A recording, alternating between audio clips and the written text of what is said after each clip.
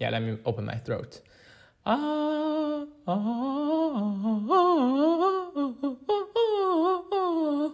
Yeah, I don't need to talk like that in the podcast.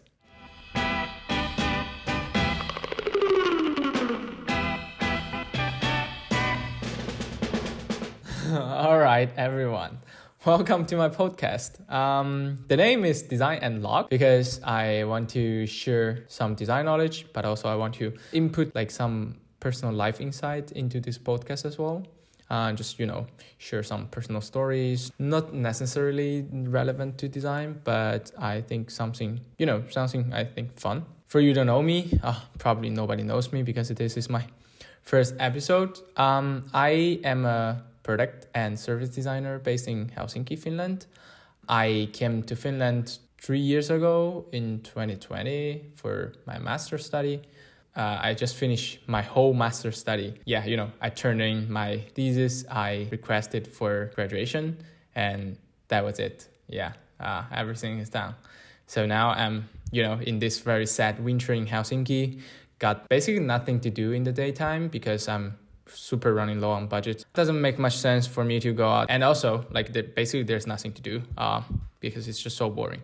I was like, why not just grab a mic? Even I don't have a professional microphone. I was like, whatever, the iPhone microphone is quite decent. So I will just give it a go. So yeah, here I am.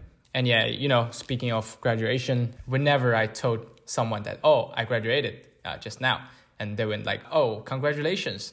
I was like, please don't congratulate me for losing all the student benefit. The excitement of getting graduated lasts for 5 minutes for me. I don't know. It's just something I deserve, I guess, because I work hard. I finish all the credits. So that's something I deserve to get. So it's like a spontaneous process. It's not wow, something really big and a big surprise of your life. It's just you reach that point and yeah, you just did it. So I don't have much excitement, but at the moment I realized I'm losing all my student benefits. That was actually the worst. The excitement was very, very soon overwritten by all this disappointment or even anger of losing all the goodies I have in Helsinki because the well-being here for students is super, super nice. I'm losing them all at the end of this month. So yeah, that's my life. I'm very sad at the moment because I don't have a job. So yeah, everything is about the money.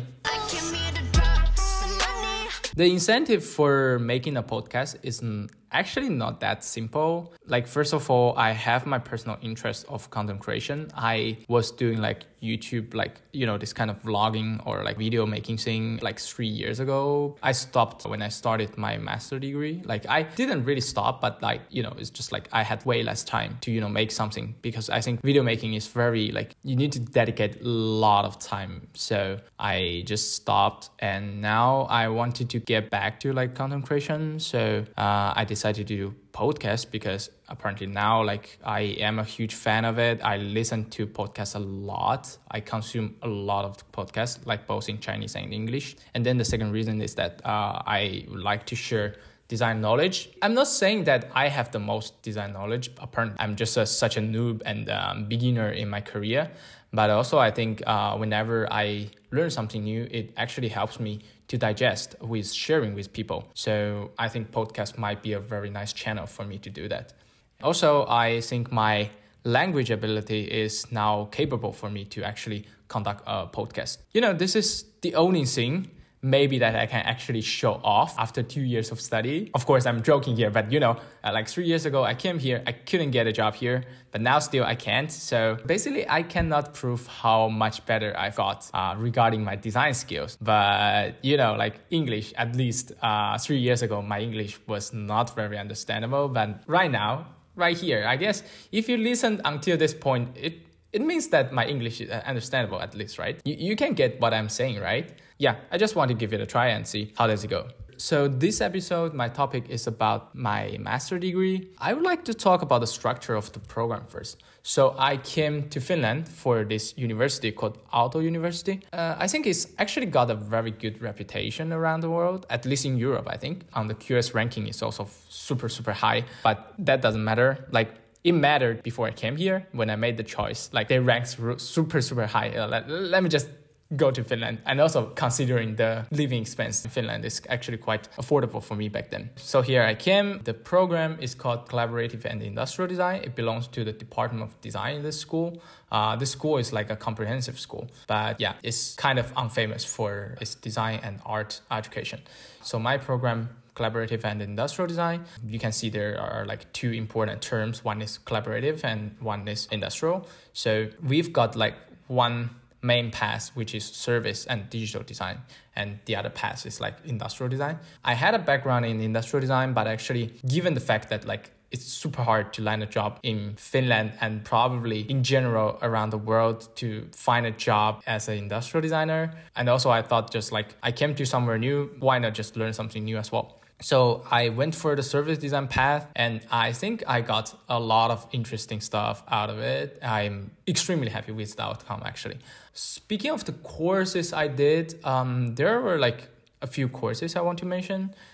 So there were like two courses in the service design part. They are called Designing for Services and Design for Government. They were like in a very similar structure, but just one is a bit longer than the other one. So you've got like better pace in the whole course. But I took both because I don't think I'm a very, very fast learner in English. It's getting better, but then back to a year ago when I was in school, I don't feel like I was the best in learning English. So I took both of them, and I think that was a very smart decision because it actually helped me to digest a bit more and then relearn, restudy on some like methodology I didn't really, get into my mind. So speaking of how the courses are conducted, like they were in similar structure where you take both like lectures and also do a project with groups and for a specific client. I did the project for like really, really big names, in my opinion. In the Design for Government, we worked for the Department of Interior in Finland. And then in the other one, I did for the city of Espoo, which is a city right next to Helsinki. It's also in the capital region, and it's where the school is located. I really enjoyed this kind of way of teaching. So you took lectures and at the same time you do like project, and also at the same time teacher gives you feedback. It's like very spontaneous, and also, like you learn something and you digest and kind of apply them into the project. Maybe not everything can be that like, perfectly mapped into the project, but still I think it's like definitely one of the best way of like, learn design methodologies. And then there was another course called Product Development Project. This course cost like 9 months, so like a whole school year. I believe we started in September and we finished in May the next year. Like students are required to build a whole product, like a physical product. At least that's what we did. And everything from scratch to the final product. So we built these IoT devices for like fishing gears. And we literally started with nothing. And then in the end, actually functioning devices that can even go underwater. So that was a really great experience. Like I was working in such a multidisciplinary group. There were students from engineering background. There were students from business background, from programming background. So it was like a very, very interesting process. I didn't even get to do a lot of things because I was a, designer who knows nothing about building a product. And also personally, I don't know how to code. Like, of course, I know how to make product. I only know how to build them in a pretty way. But then for functioning way, I actually have no idea. So I was more like there observing and then, designing the app and also, designing the slides. Like every month we gotta present to the client. So I was the only one like, getting down all the visual designs of the presentation. And also like that was actually challenging, like there were so many technical stuff that you need to convert from like engineer's mouse into like a visually understandable way. So it wasn't that easy in the end. Great stuff.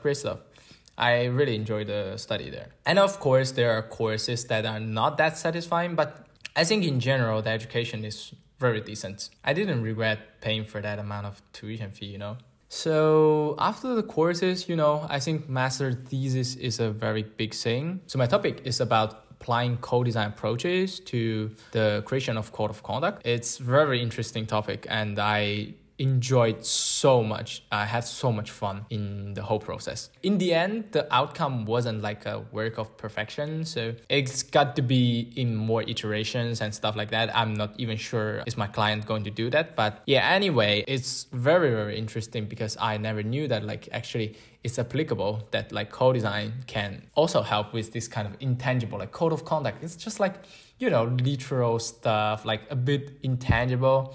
But in the end, you know, you find the connections and then they are actually like working together. I was really happy that I got like new insights, at least from a designer's perspective. But also, I think the most valuable thing in the process is that I got a chance to do a lot of tasks that I couldn't do, or like not I couldn't do, but you know, in the previous group project in school, I wasn't always the best one speaking English. So there were like tasks like, you know, conducting interviews, facilitating workshops. Those are the things I just didn't volunteer to do so, but actually in this personal thesis work, you got to do everything by yourself. So I did everything and I think I conducted 99% of them very well. So I'm happy and now I'm more confident doing things like that. So it's overall a very good, enjoyable journey. And then I want to talk about what I got out of the education, you know, the master degree. I had my bachelor in industrial design.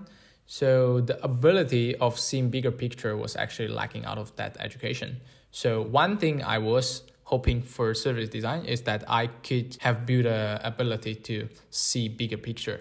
But then in the end, I think I really do have this kind of ability. Like every time I can now think about blueprint, I can do system thinking. I can actually, whenever I see like one part of a design encounters, I can always, you know, think a bit like broader in a bigger picture. And then, you know, there are always newer and very great insights when you kind of zoom out a bit. It's just different. And then new design approaches, also a lot of interesting stuff. I'm not super sure, was it because I was studying service design, something new, or like because the education system is super advanced, so the new method come out of being advanced. But it doesn't matter, just like new design approaches, and then I try to apply them into different types of design, and they actually works, like especially those research method. And also I think like practically speaking, I got more like digital and service design project in my portfolio. And the most important thing I think is actually the networking and some very limited work experience here. It's more like an entry/ticket to Europe for me to live here longer, because at least you have something in Europe. You're not here like a plain paper. So yeah, I think it's great. And then I don't really regret taking this master program. But there was one thing I really regret is like I should have stayed in Wuhan or just in China for a few more years before I start my master. I could learn something. I could like learn something from the industry. And then, you know, I would figure out what I need more, you know, like because in my master, I think I chose course from a very general perspective. Like I was like, oh, this course looks fun, let me take it. But then actually, I think if I could have worked in the industry for a few more years, I could have a clearer mind, like, okay, what kind of courses I want to do. But doesn't matter. I think maybe I was lucky, or maybe just like I was smart. So I think I got a lot of great stuff. So in general, I don't really regret.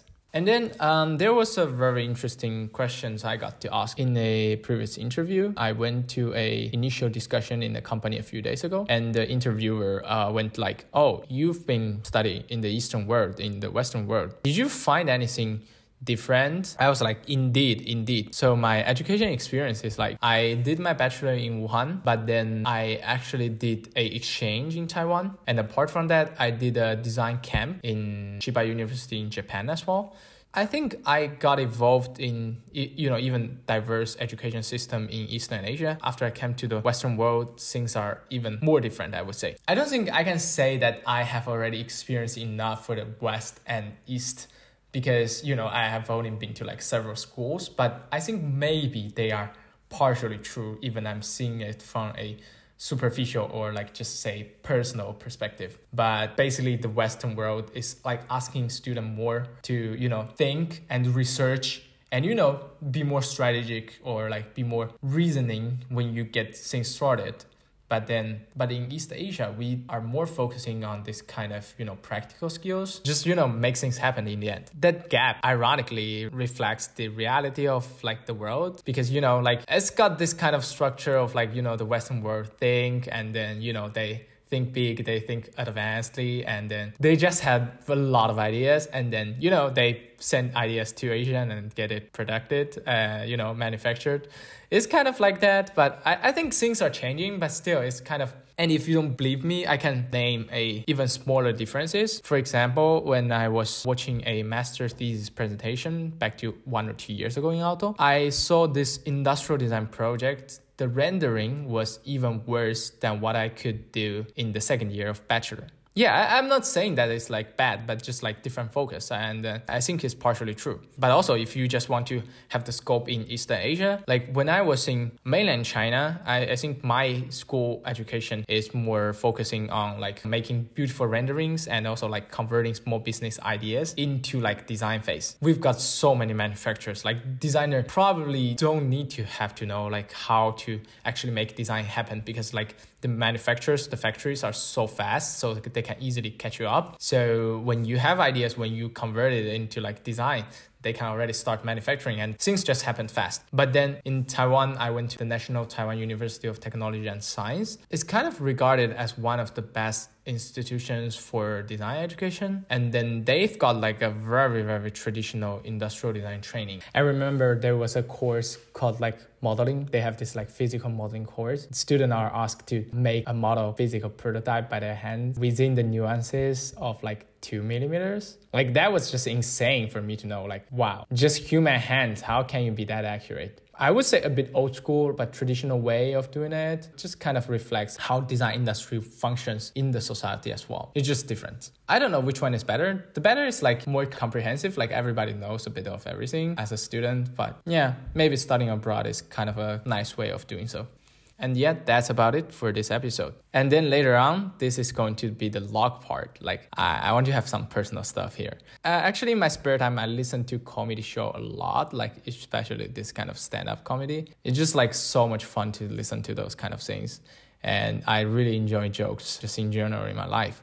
So I also want to write some jokes, so maybe one day I can be, you know, stand-up comedian. But, well, I mean, probably I need to practice my English for like a few more decades. Who knows? But yeah, I'm gonna write at least one joke in each episode, which is also relevant to the topic we are talking about in the episode.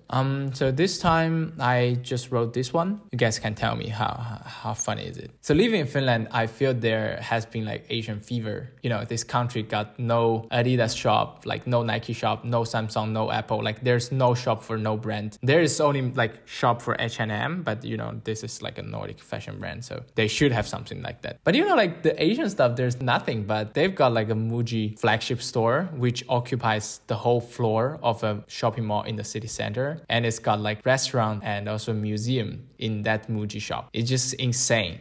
But I'm not saying that everybody is like that into Asian stuff, but you know, like it's kind of like hotter fever here. So I just wonder like why there's Asian fever to women, men, and non-binary people. But come on guys, why there's no Asian fever to Asian job seekers? How is it? but really, like we Asians are so hardworking. Like, come on, like you give one paycheck, we work 1.5 workload. No, that's not true. Like I'm not gonna do it.